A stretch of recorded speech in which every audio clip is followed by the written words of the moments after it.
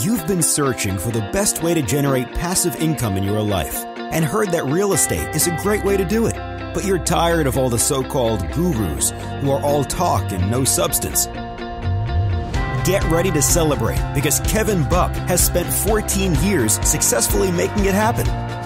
This is the Real Estate Investing for Cash Flow podcast.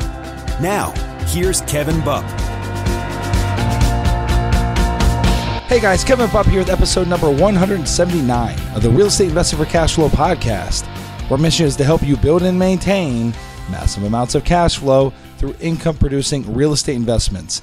Now, before I introduce our guest for today's show, I want to mention a very important item regarding this show, and that's, and I've actually mentioned this a few other times over the past month or so, in that we've got a few episodes that they're called that they were lost in the archives. Okay, they kind of slipped through the cracks. Well, this is one of those episodes. I've got a number of them coming up over the coming months.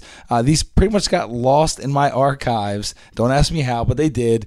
And some of them are a year and a half old, and they're awesome interviews. They're awesome shows that were meant for your ears many months ago. Some over a year ago, but they didn't make it out. Well, now I'm slowly releasing them out to the world, out to you, so that you guys can extract the value from them, because there's some awesome shows that I did, and today's show is one of them. And our guest for today's show is real estate and historical multifamily expert Michael Seeker. Now, I want to apologize as well. One other thing I want to mention is, as you can tell, my voice is a little hoarse, and I'm getting my butt kicked by allergies this season. And so if I sound a little weird and a little awkward, that's why. I pretty much lost my voice a week ago, and I'm barely getting it back now. And so it's a little bit of a struggle for me to do this show, but I wanted to make sure that I got it out for you guys this week. And so first and foremost, about today's guest, again, Michael Seeker is our guest today.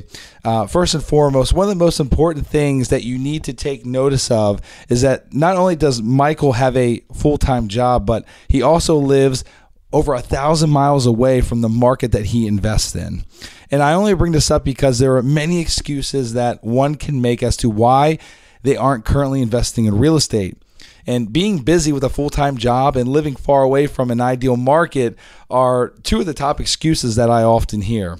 Well, listen in as Michael shares with you how he does it. I mean, exactly how he does it, and much more. And so in this show with Michael, you're going to learn the following. You're going to learn how Michael got started as a real estate investor shortly after the crash of 2008 with practically zero experience. You'll learn how he's been able to balance a full-time career while simultaneously scaling a successful real estate business. You'll learn why he chooses to invest solely in the Louisville, Kentucky market, more specifically, the historic homes that exist in Louisville. You'll learn why he prefers to keep his property management in-house. You'll learn how he utilizes historical tax credit programs to recoup a significant portion of the rehab costs on the various historical renovations. You'll learn how he structures partnerships with his passive investors. You'll learn how he uses direct mail to find most of his opportunities, and much more. And so I'm very excited to get onto the show with Michael. But before we do, I do have a few important items I'd like to run through with you guys. First and foremost, which I've been mentioning now for the last couple of months, is that I like to say that we're open for business. And what that means is that we are in buying mode, and we would like to purchase more mobile home parks. And in case you didn't know, in case you weren't aware, that is our business. That's what I specialize in. I've owned many other types of commercial real estate and residential real estate over the years. But for the past 5 or 6 years, we have specialized and focused in mobile home parks. And so if while you're out there on the hunt looking for the particular type of real estate that you're looking for, if you run across a mobile home park opportunity that seems interesting, please think of me. You can shoot me an email directly, kevin@kevinbupp.com. And I will tell you that we're open to buying nationwide. We do have some criteria, and I don't want to spend too much time going through it here on the show. But the basic criteria is that we're looking for mobile home parks that are a minimum of 60 lots in size, meaning that there's 60 spaces in the mobile home community or more. Okay. And so if you come across something that seems rather interesting, not necessarily something that's listed on LoopNet or CoStar, because we've probably seen it, but something that's off market that you run across, you can shoot me an email, kevin@kevinbupp.com. And we can handle deals as large as $25 million, even higher than that. And we can handle portfolio deals. So not just those single individual deals, we can handle multiple package deals as well. Okay. We pay very large referral fees. And we're also open to partnering as well. So maybe you would like to try to take it down, but you need a partner with experience, a track record, and some capital to back you up. We're open to that, or we're open to just putting a very fat referral paycheck in your pocket, okay? So again, Kevin@kevinbupp.com if you got an opportunity you'd like to discuss. Next up, guys, I want to mention about our mobile home park number 2 fund that is coming out. Again, I've been mentioning for the last couple of weeks or months on the show. We closed out a very successful mobile home park fund that started last March, and we just closed it out this past month. And we purchased 5 mobile home parks in that fund. We are launching a new fund, a second fund, here literally in the next 30 days, okay? So if you have an interest and you didn't make it in the first fund, we closed it out. We turned a lot of people away on that first fund. Please go to our website, sunrisecapitalinvestors.com, and create a free account inside our investment portal. This will basically put you on the first to know basis for when fund number 2 rolls out. We're expecting this thing to close out pretty quickly. We've got some awesome opportunities that are currently in contract, as well as a ton of opportunities in the pipeline. We are ramping it up really heavy in our marketing efforts, and we literally are we've got a lot of deal flow coming our way, lots of really, really strong opportunities. So if you'd like to partner with us on those and participate and be a part of our team, please, again, go to sunrisecapitalinvestors.com and go ahead and get enrolled into our investor portal, okay? It takes literally less than 5 minutes, and you'll get put on the first-to-know basis when the next opportunity rolls out. Next up, guys, if you happen to be in the Tampa Bay area, that's where I'm based out of. I'm based in Clearwater, Florida. Feel free to reach out to me. I love meeting others that share the same passion as I do of real estate. You can, again, shoot me an email, kevin@kevinbupp.com. Let me know when you're coming into town, and we'll see if we can coordinate our schedules to get together. And so, guys, without further ado, I'd like to get to the part of the show that you've been waiting for, which is our interview with Michael Seeker. So here we go. All right, guys, today on the show, we're thrilled to be joined by a real estate investment expert, Michael Seeker. Michael is the founder and president of renting502.com, a company that specializes in acquiring and renovating distressed small multifamily properties in the Louisville, Kentucky market. Michael got his start in real estate a short time ago, back in 2009, while working as an actuary, and hasn't looked back since. So without further ado, let's welcome Michael Seeker to the show. Michael, how you doing today? Doing well. Thanks, Kevin. I appreciate you having me on. Yeah, I'm excited to be with you here today and to chat with you a little bit about your business. And just before we get started here, Michael, first off, where are we calling you at? Where are you based out of right now? I'm in Cape Coral, Florida, which is probably just a couple hours south of you, right near Fort Myers. Okay, good deal. And it sounds, as we were talking before we started recording here, you're about to take a road trip as soon as this interview is finished, and you're heading out of Cape Coral and you're heading north, and you don't know where you're going to end up yet, which is pretty cool. That's exciting. Yeah, exactly. Yeah, we're taking off, and we're going to check out a few different cities that are kind of on our short list of where we might want to live longer term. We're just going to go see what fits with for us. Fantastic. Well, Michael, here at the beginning of the show, what I'd like to do is just hand the mic back to you for a few minutes and have you fill in our listeners a little bit more about yourself, your background, and how you got into the real estate business. Sure. So I'll kind of go all the way back. I grew up in the Midwest, very non-entrepreneurial parents and family, but both my parents were divorced, but both my mom and my dad were very handy and kind of do-it-yourself type people. So I got all kinds of different remodeling projects and things that I was involved in from a very young age, and also got to see my aunt and uncle renovated an old historic Victorian home up near Chicago, Illinois. And so I got to kind of see the progress of that project, and really, as a kid, it never really clicked, but it was something that I always enjoyed about kind of working with my hands and getting to see the transformation of a rundown property or bedroom or whatever it may have been, transformed into something pretty awesome. So as I got a little bit older and got into college, I kind of, it was back in the 05, 06, 07, where, everybody and their mom was in real estate in one capacity or another. And I started trying to talk my father into partnering or buying a house for myself to live in and some friends, and we could pay rent and all that. He wasn't really interested in the idea, and so I kind of went back and forth with him a few different times and never was really able to talk him into it. But then when I graduated from college, I kind of knew right out of the gate that I really wanted to give real estate a go and see if I could make it work. And so, I started out with a full-time job, working as an actuary in the healthcare arena. And really from day one, my plan was I'm gonna go out and flip a house, and then I'm gonna flip another one, and I'm gonna do enough of these to where I can quit my day job and live happily ever after. Luckily, I started all that in 2009, so it wasn't quite the bottom of the market yet, but a lot of the pain that had already been felt was already behind us. So it was a pretty good entry point, and really a good time to kind of jump in and get my feet wet and figure out what the heck to do. So after a string of I did a live-in rehab to start off. Then I moved to buying a multifamily property with a partner and living in that while renting out my single-family home. And also flipped a couple houses on the side, and kind of through all of that hard experience and school of hard knocks, I kind of came out on the back end really having a passion and an interest in really renovating and renting out historic properties, primarily, the area that I know is Louisville.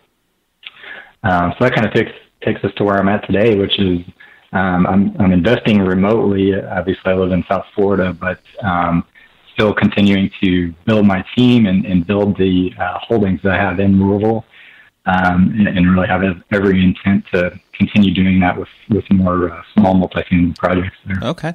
And tell me how that works with you being remote like that. And, how have you been able to continually grow your portfolio with you being in Florida now, and you're about to get on a road trip and travel here for a few weeks probably. And how have you guys been how have you been able to grow your business and continually bring deals through the door being remote like that? Yeah, that's a good question. It hasn't really been easy. Luckily, I had kind of the benefit of working remotely with my full-time job for about 3 years before actually leaving Louisville and kind of becoming a remote investor. So the company that I was working for at the time kind of gave me a free trial run at working remotely, dealing with folks completely on the phone and via email. So it wasn't a terribly difficult transition, but there's certainly a lot of trials and tribulations with any kind of big transition like that. The biggest thing is really having contractors and contacts and a team that support you. And so I've been lucky enough to build up a pretty good Rolodex of folks in the Louisville area, and also I've got a partner.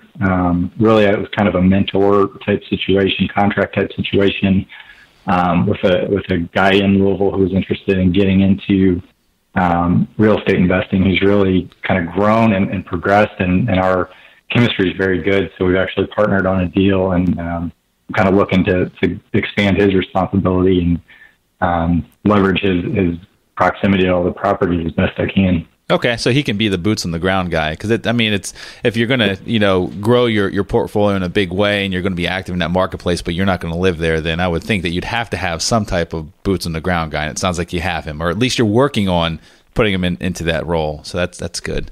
Yeah. Yep. Exactly. Okay. Yeah, and I did. I tried out the property management route for the first few months, and it really just doesn't jive with kind of how I run things. I like to have a feel for the financials. I like to understand what's going on, where the money's going, why why something was causing me some loss in revenue in a certain month.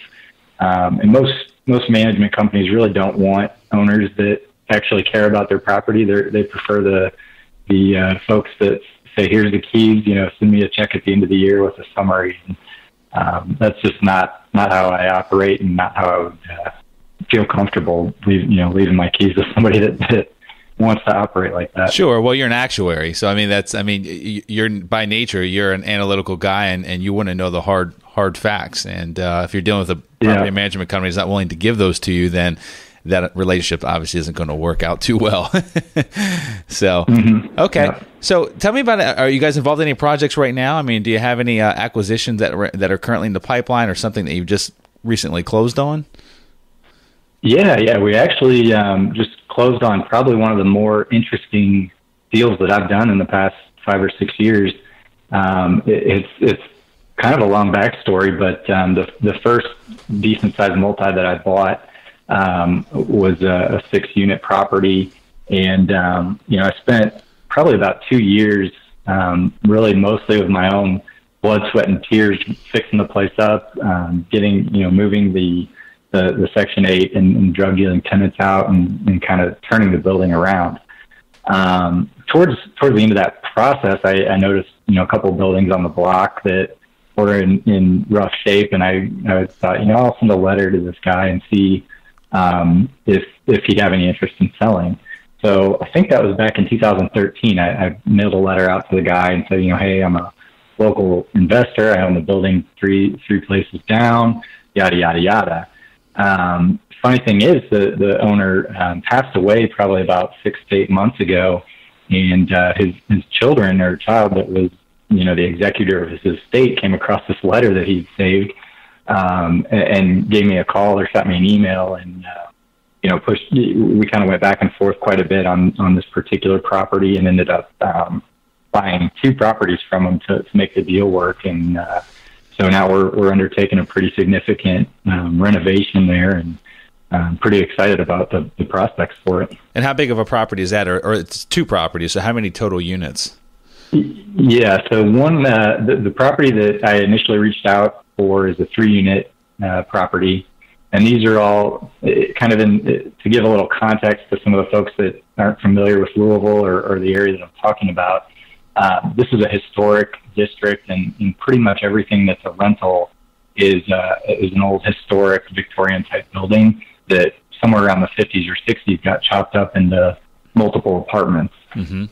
So it's a kind of niche area, and what I love about it is there's really no opportunity for new competition. The density's constantly decreasing in the neighborhood. It's, nobody can go in and build a new 200 unit complex there, because it's just not worth the hassle, and not something that would get approved. Okay, good deal. So that's a 3-plex, and then the other one's a 4-unit property, also in a pretty good part of Louisville. Just due to financials and it not really fitting with all the other property that we own, we're actually going to sell that one. We're kind of doing a little bit of initial cleanup, and then we're going to look to wholesale it probably to another investor that might be interested in that area a little more. Okay. Well, is it a rougher area? Actually, it's a little bit nicer of an area. The reason I really don't, like I said before, there's some financial constraints, but really the price, what the price of buildings in that area command for the rent that they bring in, just isn't really appealing to me. So, we could keep the building and clean it up a little bit, but really its best use is to get it into the hands of an investor that wants to do that work, and then either sell it to convert it to a single family home, or maybe sell it to another investor that wants to hold on to it long term. Okay. Is it completely empty right now, the 4-unit that you guys are thinking of flipping, or is it actually occupied with it? Yeah. So this particular property, the guy that passed away actually occupied 2 of the units, and then we're in the process of moving the folks in the other 2 units out. They were just grossly under rented for the area. So rather than trying to work with them or raise rents or sell the building with tenants in place that are, paying peanuts, we decided to, give them some incentive to move out, and then just kind of clean up the building as best we could before we sell it. Okay. So before you guys sell it, you don't think you'll go in and actually re-rent it and get it occupied? No. Okay. No, it's definitely, we could attempt to do that, but I really think it's a property that has a lot more potential if somebody goes in and does some work to it. Okay. And really that's not feasible. If you want to move tenants in, there's really not much to do at that point. Okay. So let's talk about the Victorian you're going to keep. I just want to get a take on like what you guys look for and what you deem an opportunity. And so tell me about the 3-unit Victorian and give me some numbers, like, the acquisition price. Is it fully occupied now, or, the rent's below market? Like, give me kind of the opportunity that you guys saw. Give me the big picture of it. Absolutely. So this particular building is vacant. It was completely vacant when we purchased it and when we were looking to buy it. The intent there is that it's in pretty rough shape, but as I mentioned before, it's a couple doors down from a property that I already own, and I actually have a couple others really within maybe 300 yards of this particular building. So I know the area very well. I know what the rents will be and all that good stuff. But this particular building is just, it needs the work done to it. It's, it had been neglected for a very long time. So what we're going to do, we bought the building along in conjunction with this other one. We're going to sell the other one to kind of raise some additional funds to do a full rehab on this. And we're taking the building down to the studs. Hired an architect to draw out a floor plans for us, and really, starting over from scratch and rebuilding everything brand new how we want it. Wow, that's a big project. So when you say down to the studs, I mean, assuming it was probably built back in the early 1900s. Are you going to have to do a rewiring as well? Yeah, yep. So the building's getting all new electric, all new plumbing, new HVAC, you name it. It's going to be essentially a brand new building with 1900 bones in it. So wow. Okay. It's going to have a lot of that old character. It's going to have the tall ceilings, fireplaces, that sort of thing. But I'm not going to have to worry about the electric shorting out and bringing the building down, or that pesky plumbing leak somewhere on the third floor that leaks all the way down to the basement for years and years. Yep. Okay. So it's 3 units. Give me an idea of what your total cost is going to be. You got your acquisition price, but then you got your rehab costs in there. What are you going to be looking at? What are you going to be into this thing for at the very end once you're said and done? So we'll be all into it for about $245,000. Now that the interesting piece, and this is something that I'm getting more familiar with another similar recent project, but we're actually going to be able to recoup a good chunk of that with historic tax credits. Since it is a historic building in a historic district, there's a lot of incentive to preserve those buildings. And so we should be able to recoup somewhere around 20 to 40% of the rehabilitation costs. So we're going to put about $200,000 into it, and we should get somewhere in the range of 40 to 80 grand back. Wow. Okay. So that's what I like to kind of consider the icing on the cake. I wouldn't jump into a deal like this and bank on those tax credits to make it work. But at the end of the day, we'll have $245,000 into it. The units themselves will probably bring in around $900 to $1,000 a piece. So we're talking around $2,700 to $3,000. And we've already got the financing secured on it. We have a construction to permanent loan, so we kind of know what we're going to be looking at as far as the the monthly outlay that we're going to have to cover, as well as the expenses and such. So it's really shaping up to be a pretty exciting deal. Okay. And in a building like that, what do you do with regards to utilities? I'm assuming it's city utilities, so it's city water, city sewer. Is the water going to have its own separate meter, or would that be included in the rent? Or those old buildings. I mean, how do they chop those things up? Because originally it was a single family home, which means they only had one meter for each. So how do you guys do? Will you guys go in and bill the utility usage back? That's a good question. Typically, what's done in this market, and what I do for all my buildings, is the water is included in the rent. No tenants don't pay extra for that. There's no rubs or anything like that.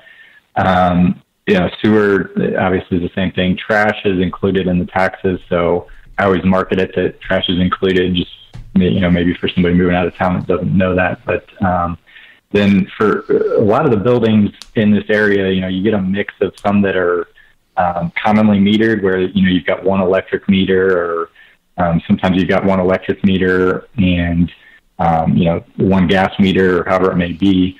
All the properties that I own and everything that I would be interested in are all separately electric metered. So I don't take on any of that risk of the tenant, potentially leaving the windows open and running their heat all winter.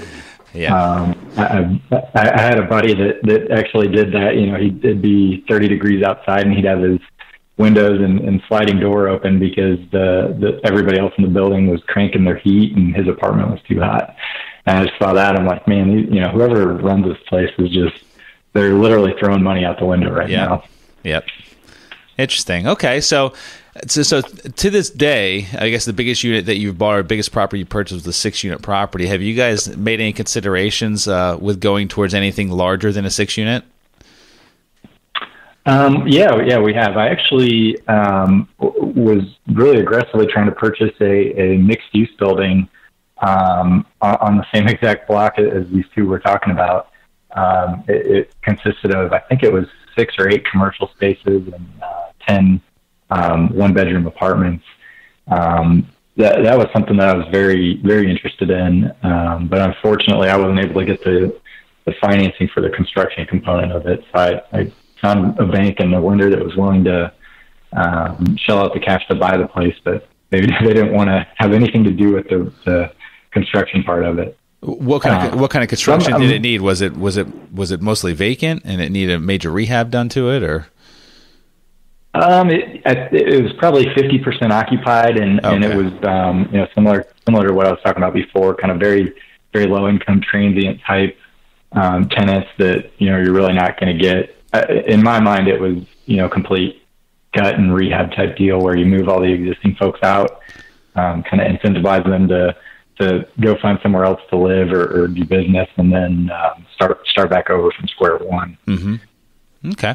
So what excites you about go ahead. Didn't mean to interrupt you. Oh, I was going to say, we're definitely open to bigger projects, but it's in the particular neighborhoods that we're looking at, there's not a lot of older buildings that were built that large unless they were specifically for commercial or multifamily purposes, and so they're fewer and far between, and it's harder to make the numbers work on them. Okay. So, and you guys are really focused on this historical area because, number one, there's a big barrier to entry with, you don't have to worry about the risk of a developer coming in and creating competition for you by adding units to the market. But what are the other reasons that you really like that particular market? Well, so the particular part of Louisville that I focus on is actually wedged right between the University of Louisville and downtown. So, okay. A lot of the housing there, it drives a lot of demand for students as well as young professionals, which is really a demographic that I like to rent to. That they're technologically savvy. I text all my tenants back and forth. I don't get the 3 a.m. phone calls. Everything's done by email and text message, and they pay their rent on time. These are folks that are they've got kind of their whole life ahead of them, and they don't want to start it off with a blemish of an eviction or even if they're a little rough around the edges, usually their parents are involved enough to keep them out of that type of situation. So I've really had good success with very low occupancy and very almost non-existent issues as far as rent collection goes. Great. And tell me what your exit looks like. Do you guys have an exit strategy? I mean, are you guys planning on holding these things for 20, 30, 40 years, or do you see that you would exit out of them sometime in the future? I don't have a particular planned exit, so to speak. I think with some of the properties I own on my own and some are with partnerships.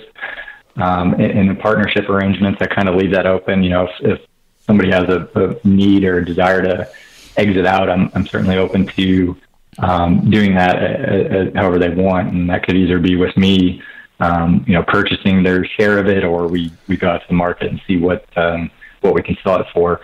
But really, the with doing some of the rehabbing and single family house flips. I got very well educated on the pitfalls of selling stuff. You've got to deal with an agent who wants their 6%. You've got to deal with a buyer who, doesn't. They're going to go through and nitpick every little thing. The tenants might not care that the electric meter on the house is 30 years old, but a buyer might. come back after an inspection and say, well, I want $10,000 off the sale price. And, then at the end of the day, you've got Uncle Sam taking, anywhere from 20 to 30% of whatever you're making on it. So, right. I don't really have any intention to exit it. I think as I get closer to maybe about 29 and a half years down the road, once the depreciation runs out, I might look more aggressively into some 1031 exchange type transactions. But really, I'm kind of focused on building up a self-sustaining portfolio in that area, and then potentially moving on to replicate that in other parts of Louisville or other cities around the country. Okay. Do you think at some point in time you'll actually look to quit your full-time job and just do this full-time? That's a good question. Yeah, because I ask it from a standpoint of some people absolutely hate their job and they hate the career that they're in, and so like their primary focus and energy is put towards building their real estate business to the size that it's scalable and it's sustainable for them to actually replace their full-time income. But if you like what you do for a living, then it's not really considered a job, right? And so if you like what you do for a living, you make good money, and you can still invest in real estate on the side and still create a pretty significant sized portfolio, but if you can do that all sustainably all together, then why would you quit your job, right? If you really like what you do. Exactly. Yeah. So, I mean, when I got into real estate investing, that certainly was my motivation out of the gate. I thought I'm going to flip some houses. I'm going to quit my job here in a year or two and kind of be this real estate mogul. As I've kind of grown and shifted gears as far as the types of investments that I'm doing, and also grown within my professional career, I've really found kind of a nice mix between the two different focuses. My real estate development work has really helped propel me in my professional career. And vice versa. A lot of the professional work that I do has helped out tremendously with my real estate work. Mm-hmm. At the end of the day, probably the biggest thing that has ever worked in my favor was, it was probably going on 3 or 4 years ago now, where I kind of had enough rental income coming in consistently to where I could cover all my expenses and not have to worry about anything probably ever again. At that point, I was able to kind of take a look at my career and say, what kind of jobs do I want to do? Who do I want to work for? So I've been really lucky and fortunate that, I can be more flexible in the types of opportunities professionally that I go after. And what that's created is really a series of different roles that are really challenging, engaging, and that I enjoy doing. So, someday that might not be the case, but for now, I really enjoy the work that I do for the company that I work for. It doesn't feel like a job. I don't have a boss breathing down my neck all day and a lot of stress points. So it's where I'm at now. I don't know. 5 years from now, I might change my mind, but it's a good mix. At the end of the day, you have the flexibility, right? That's the beautiful thing about the whole scenario is you really do have the flexibility, and as you continue to grow your portfolio, it will make it a lot easier for you to make that decision. Should that decision come into your mind, right? That should I quit my job? I don't really like it much anymore. Like, well, I've got enough income to replace and to replace this income, and I can live on it comfortably and not have to worry about anything. And you can make that decision, which I think it's just such a relieving feeling knowing that you've got that alternate source of revenue coming into your life each and every month without failure. And then that doesn't count the equity that you have on the back end, right? I mean, there's an icing on the cake in most scenarios when you own rental real estate, right? And so I like only talking about cash flow because that's real money. It's spendable today. Yeah. And appreciation is just, if it's there at the end of the day when it's time to sell, then fantastic. But it is kind of nice to know that is potentially like a gift at the end of the road, right? Right, exactly. I'd like to talk to you a little bit, Michael, if you're okay with it, about your partnership structure, because, we've got a broad range of listeners that tune into our show. We've got those that are just getting started in the multifamily side of things, and we've got those that are pretty sophisticated and, might own hundreds or thousands of units. And so, but I really want to speak a little bit to those that might just be getting started or maybe doing their first couple of deals. One of the big questions a lot of them have is about partnership structures. and how they structure it. Who gets what amount of equity, who gets what amount of debt, who has what roles. And so can you kind of give us just a 10,000 foot view of what maybe one of your partnership structures looks like? I mean, what your role is, what your partner's role is, and, who brought money to the table, who didn't bring money, and kind of, just give me a general idea of what that looks like. Sure. So I'll kind of give you a view of one of the partnerships where the partners are pretty much silent in the ongoing of the business. So this was kind of an arrangement where, I met some folks that were looking to invest in Louisville, and I kind of just raised my hand and said, I'm here. I know the market. Let me know if I can help you at all. And that turned into a conversation about a building they were looking at, which progressed into a conversation of, would you be interested in managing it for us? And I said, absolutely not. But I'd be happy to partner with you. There's no way I'd care about your building enough if I don't own half of it. Mm-hmm. And from there, we really, kind of ironed out what made sense as far as a partnership arrangement. For that particular arrangement, is all my partnerships are 50-50. I own half of it, and then the other partner or partners own half of it. And I wouldn't really feel comfortable owning any less than half, just because I want to be able to know what's going on and control what's going on and have some say in the matter. Yep. So this particular partnership, they put the money in to buy the deals, and I go out and source the deal, source the financing. We're actually both personally guaranteed on the loans, so I do have some sort of financial stake in it, but they put up all the cash for it. And then I manage it day to day. I run everything, and they get their statements and cash flow is needed, and everything's 50-50. The income that we generate split in half. The upside on the back end, if and when we ever decide to sell, is 50-50. So that's one example, and that partnership's been very fruitful. It's worked very well for both parties. Mm-hmm. And in that scenario, do they also get a preferred return on their capital that they have into it? No, that's a good question. I heard that come up in a previous podcast you had, and I could see where that would make sense and might be needed to incentivize somebody. That wasn't, that's not part of our arrangement. And I think probably for the folks listening on the phone or on the podcast, rather, if you're trying to do some sort of partnership, take a step back and look at what you have to offer, and kind of figure out what it's worth. And then, when you go to talk to somebody about partnering with you, figure out what they're comfortable doing. Are they, because some people that, may be very seasoned and diligent investors are going to say, I want this type of return on my cash. I want this part ownership. I want this, and give you a whole laundry list of wants. But you really have to step back and understand that it's really a negotiation. At the end of the day, you want to be a partner with this person. You want to be on the same page as them. And, so it's important to figure out terms and structure that fit for you and fit for them as well. Mm-hmm. Okay. Yeah, that's good advice. And what we typically do is we try to, we try to back into the number of what we think our competition might be offering out there in terms of normally we have more sophisticated investors come to us, typically they're accredited.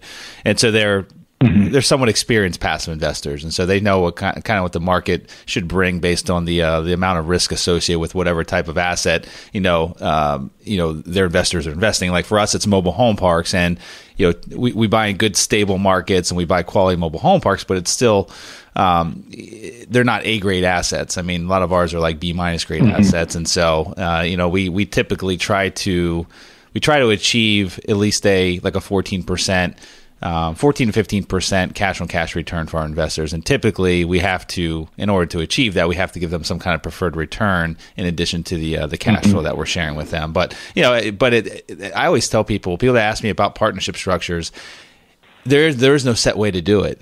I mean, it really, you just got to, like you said, you got to sit down with your prospective partners and figure out what their objectives are, what yours are, make sure they align, and then just talk it out, hash it out, find out who's going to be doing what the involvement's going to be, what your strengths are, what their strengths are, and then figure out what a fair arrangement is. If you can arrive at a fair arrangement, great. If you can't, then you need to find some other partners, So it just, because if it's not, if either side has any resentment going into it based on, wow, I don't feel like that's fully fair, but I'll go ahead and do it anyway, I promise you that's gonna compound in a big way, years down the road, and it will turn into one of those partnerships that end in divorce.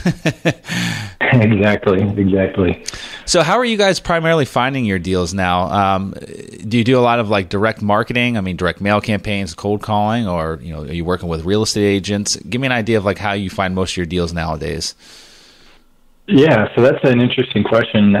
In light of this recent deal that just closed, I think probably over the next 6 months or so, I'm going to look more aggressively into direct marketing, because the fruit of that one letter that I sent out 3 years ago is incredible.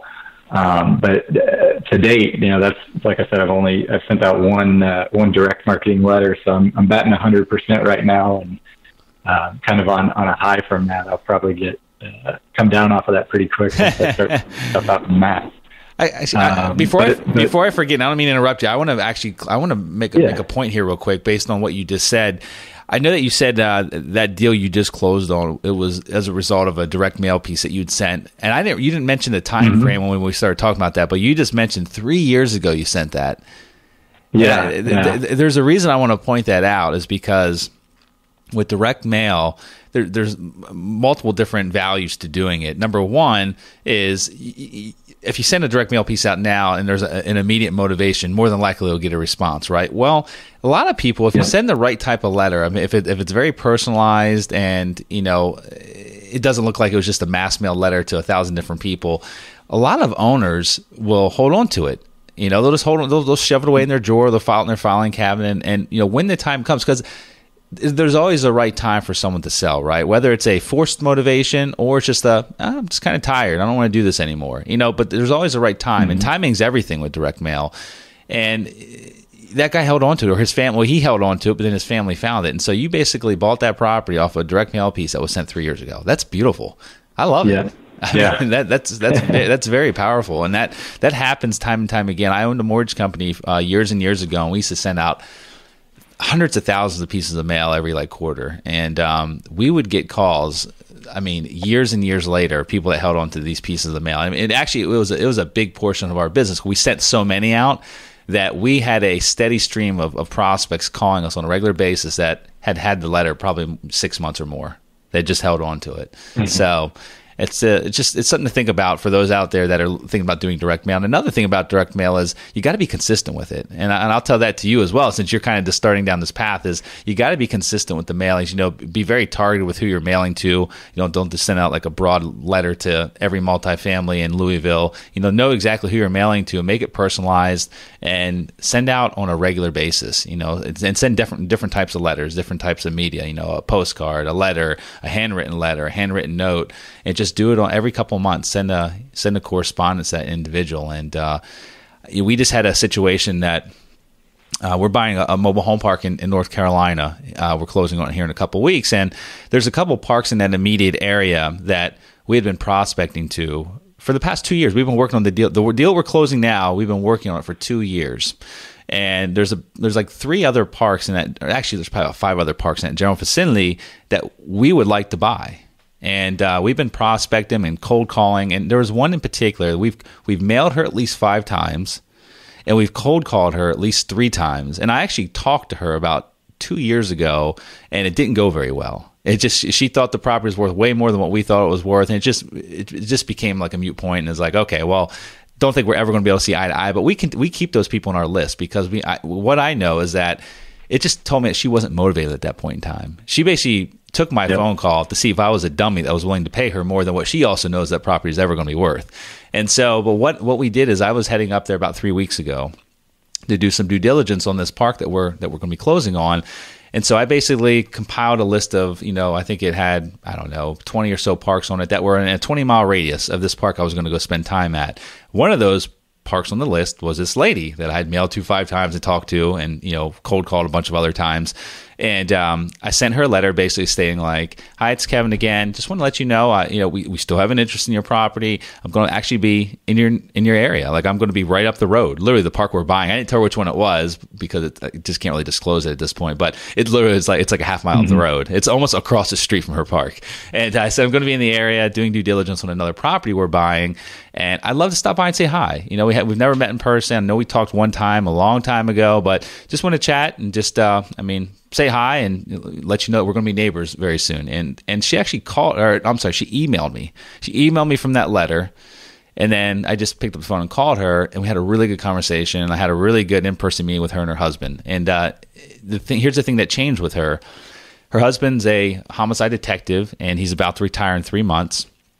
And she's been running this park. It was actually her father built it. It was a big farm that he converted into a park, and she's been running this thing. And it's like 105 spaces, and she doesn't do all the renovations, but she does a lot of work in the park, and she's tired, and she wants to spend time with her husband now that he's retiring. And they have like 5 dogs. They're very into their dogs. And so literally her ideal life when he retires is that they can travel when they want, and that they can spend as much time with their dogs as humanly possible. That's what she told me. And so what changed from 2 years ago till today is she now really has a real motivation. There's a real motivation there. Like, right. She's literally tired, and she really does want to spend time with her husband. So now she's serious. 2 years ago, she wasn't serious because he probably hadn't talked about retiring yet. He didn't have a set date.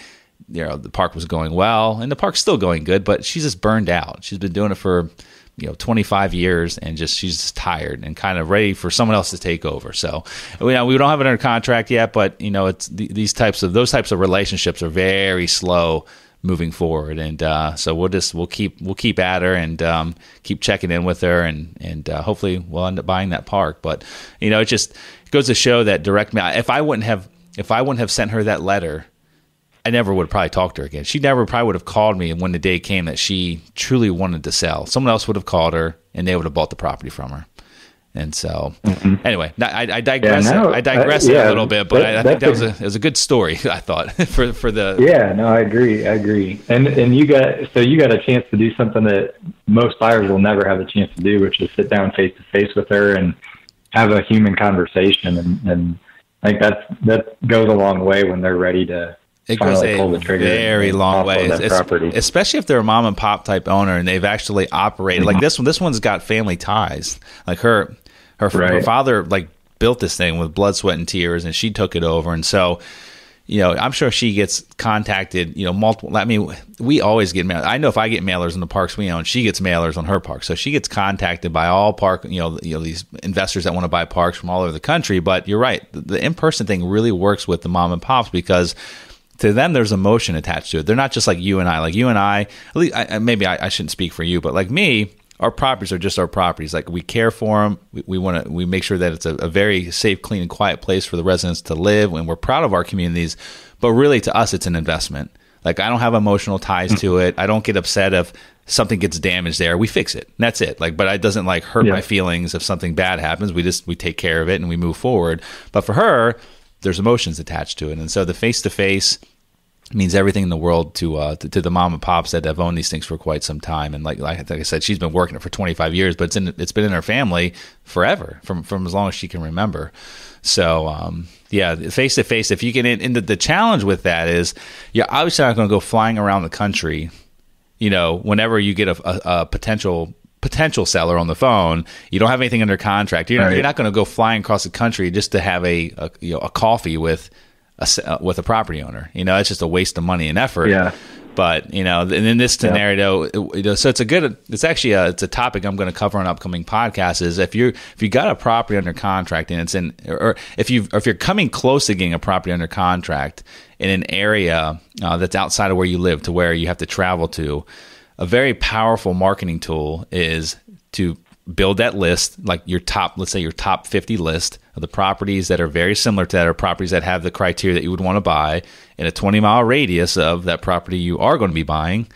and send a mailer out and do a cold call and let the owners know that you're coming into town, that you would love to meet with them. You'll be there for an extra day, and you'll meet them face to face, and because you're looking to buy another property in that market. Number one, you get credibility because you're actually already buying a property in their market. And so to them, they're like, oh, well, I guess this guy really does have money, and he does have the wherewithal to close. And then plus you're going to be there in person. It goes a long way. So yeah, that's a great suggestion. I like that idea. So I'm going to ask you a tough question now, Michael. I'm going to ask you to jump into your time machine, go back in time. I know you've been at this business for 7 years now, and you've learned a lot along the way. You've had lots of bumps and bruises, lots of victories. But knowing what you know today, if you can go back in time, back to year one, and give yourself some advice, what would that advice be? Oh man, that's a good question. I haven't been at this long enough to be able to give myself too much advice, but one of the things that kind of built over the last 4 or 5 years that I kind of started to see better in hindsight is that when you're looking for work, every property owner has to have some type of work done, whether it's property management or dealing directly with contractors. What I've found is you can really you've got 3 things you're looking for. You want it fast, you want it cheap, and you want good work. The problem is you can only ever have 2 of those at a time. And it's really helpful to first of all, just understand that those are kind of the 3 competing metrics when you're trying to get something done. But also to really understand which 2 you really want to focus on. I didn't really know it when, I didn't know what I was focusing on when I started out, but looking back, I can tell you I was definitely trying to get it done cheap, and I was trying to get it done fast. So a lot of the early contractors that I dealt with were pretty shady guys. They weren't doing top quality work, and some of that stuff has bitten me down the road. I've had to go back and spend more money fixing things that weren't done correctly the first time around. And then, as I kind of started to see that getting things done fast and cheap wasn't really always the best way to do it, I moved more into cheap and good quality, which worked out well. But then you're sitting there for 9 months, kind of twiddling your thumbs and paying hard money costs while you wait for a contractor to get something done. So now I'm kind of more in a phase where, I want it done fast and I want it done, quality work. So I'm willing to pay more for that. And, I think it's just helpful to kind of understand those different dynamics and what some of the ramifications are if you opt for one over the other. Yeah, no, I mean, you get what you pay for in this business. I mean, everyone, like you said, everyone likes a cheap price. Everyone wants to save money, but you get inferior work most of the time from it, and it ends up costing you more money in the long run. So, although like you something will have, you have an AC go out, your first thing you'll do is you'll go on Craigslist and look for the guy that's saying like zero price estimate, no cost price estimates. We'll come out, we'll do a service call, zero money or anything like that. I mean, you'll have a guy show up in like a broken down, Ford Escort or something like that, and it's kind of like, I don't know. Like he says he's cheap, but it shows up in his beat up car. I'm probably going to get what I pay for. I've had that happen a lot of times. I mean, I've gone down that road. We always want to save money, but you got what you'll learn in this business, and you probably learned this already because you've dealt with a lot of these people. But you can quickly learn how to gauge the character of these individuals. And a lot of times, hopefully, you can filter it out before you even have them come out. You can do it over the telephone by asking some just probing questions about their background, their experience, and even ask for some references. If you found someone you think they're really cheap and inexpensive, before you waste time with them, to ask them for a reference or two of like maybe some work they just completed, and just make a phone call or two and just double check. That's all, very, very simple things. Or Google their name. I mean, just simple things like Googling someone's first and last name. If they've ripped people off in town before, more than likely you'll probably find it somewhere. I mean, it will be posted somewhere online, some kind of complaint or such. So, well, Michael, now we enter into the part of the show I like to call the Golden Nugget segment. And this is where we round things out for the day. But before we go, what I'd like to ask you to do is if you could just leave our audience with one last golden nugget of advice or wisdom that may inspire and help them as they progress in their real estate investing career. And this could be anything from your favorite motivational quote, maybe some core principles you live by, anything you'd like. So what would that one last golden nugget be? Sure. So I guess before I give you my golden nugget, I just wanted to touch on I think it was episode 96, and then maybe repeat it again in a later episode. But you had a quote from Calvin Coolidge about the value of persistency. Mm-hmm. And the funny thing about that is I actually printed that quote out probably about 5 or 6 years ago. When I was in my corporate job, I printed it out, stuck it above my desk. And I've kind of carried that around. It's always in my desk drawer or whatever. I'm using it as a bookmark right now. But that resonated with me, and I've carried it around with me. And so that, I heard it on your show, and I thought, man, that's perfect. It hits home. But I guess what I would kind of tell folks is real estate's definitely a patience game. You don't want to be too aggressive or too needy. You don't want to have to do a deal. So really being able to exercise some patience, understand what it is that, what if you were to get a perfect deal to come across your plate, what does that look like?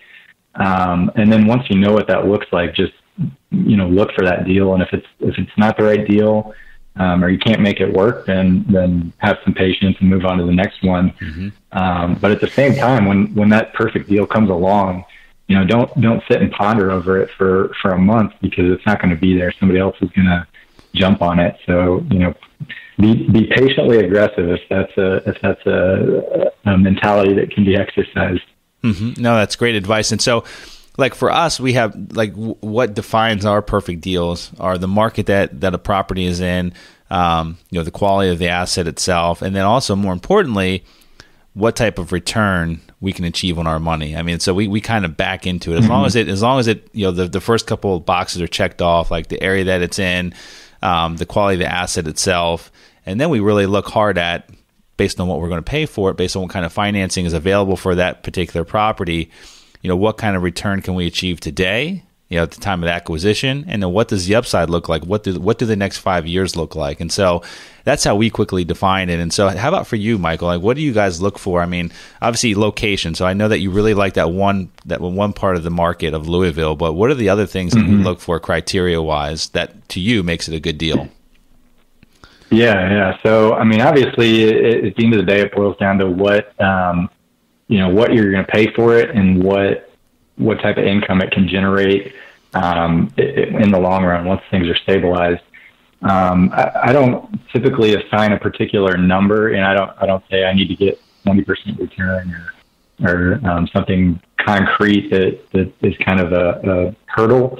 But I really look, focus on the properties that I'm looking at, and there's a lot of boxes that I have to check on those. As I mentioned before, separately metered. I'm not going to deal with something that, I've got to use rubs or try to collect money from tenants or charge higher rents than what the market will command, to cover those costs.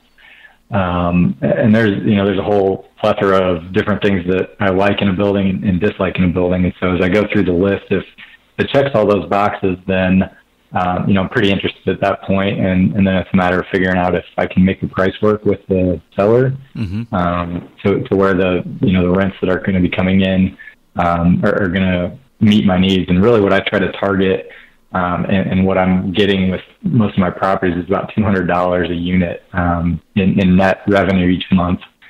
So that's kind of, I guess, a financial target, but again, there's some leniency with that, and it really boils down to, I want to own an asset that I know is going to perform the way I want it to perform. And most of that in the multifamily business is dependent on, in the small multi arena is dependent on the asset itself. So I don't go looking for a particular yield. I look for a building that I want to own, and then figure out if I can make the yield work with the seller. Okay, yeah, that's great advice. Well, fantastic. Well, Michael, it's been a pleasure having you on the show. I've learned a lot, and our listeners have learned a lot. And for those that want to learn more about Michael and his business, they can go visit him on his website, which is renting502.com. Again, that's renting502.com. And Michael, did you want to share any other way for them to reach you? I know you have another website as well, so would you like me to share that? Would you like to share that, or your email if you'd like? Yeah. If anybody wants to get a hold of me, you're welcome to shoot me an email directly. My personal email address is michael@renting502.com.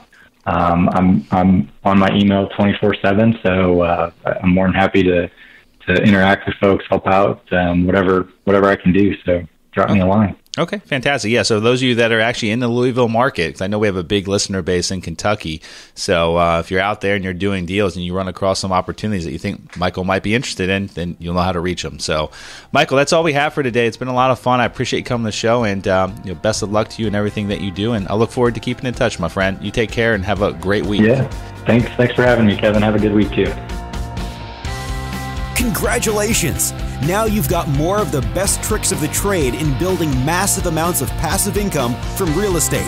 For more amazing resources, visit realestateinvestingforcashflow.com. And we'll see you next Monday morning.